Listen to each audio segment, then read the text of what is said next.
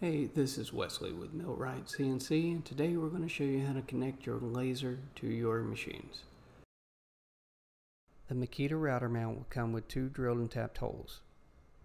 Using the screws provided, you will be able to attach the magnetic quick release laser mount to the front of the Makita router mount. You will then be able to attach the laser to the laser mount.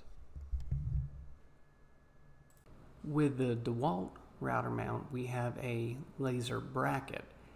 The laser bracket will connect to the front of the DeWalt mount using the 2 5/16 button cap screws on the front, the same screws that keep the router cap attached to the router mount. Using the screws provided, you will connect the quick release magnetic laser mount to the front of the laser bracket.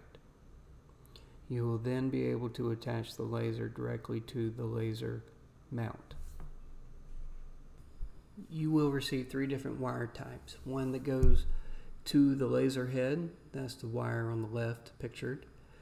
A wire that goes to the control box, either with an AC connector or a DuPont connector, that is in the middle with the black plastic connector. And lastly, a fan power wire that is pictured on the right. Both the fan power cord and the input cord will go through the drag chain to the Z axis and connect to the 2 wires sticking out of the top of the laser. The Carve King 2 and the Carve King M's laser port is shown here.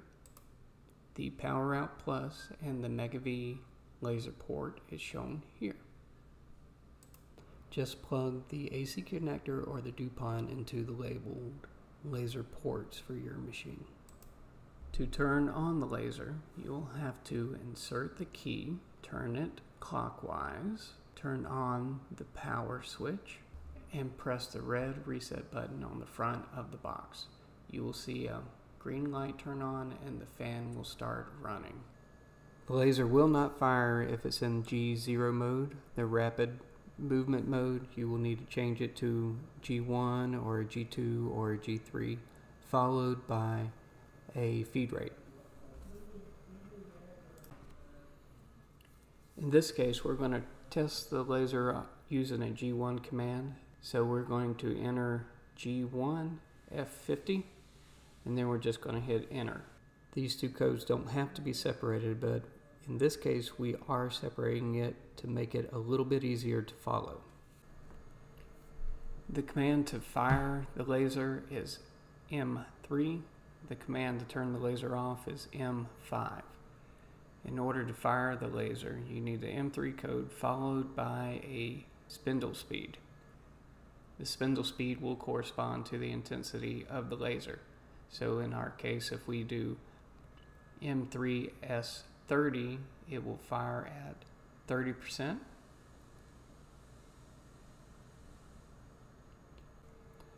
M5 turns the laser off. And if we do M3S100, it will fire at 100% intensity. M5 to turn the laser off. Well, we thank you for joining us today. If you have any questions, you can always call the support line, or you can email us at support@millrightcnc.com. Check out our groups on Facebook, MillRight CNC User Group and MillRight CNC Mega V Group, or check out our forum on our website. We appreciate you stopping by. Thank you.